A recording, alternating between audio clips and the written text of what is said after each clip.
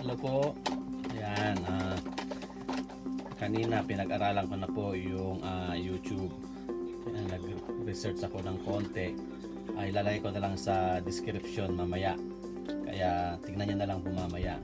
Ngayon naman, habang ako yung nag-aalaga ng aking maliit na bata, ay magagawa ko ng presentation para makita ninyo kung ano yung ginawa ko.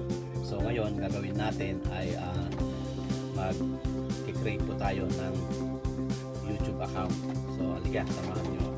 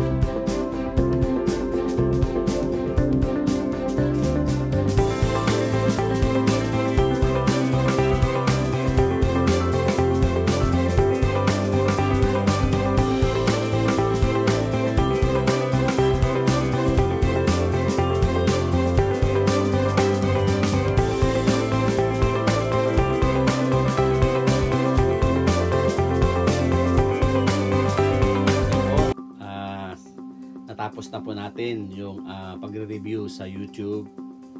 Tapos nakapag-create na rin po tayo ng ipapangalan po natin sa ating channel.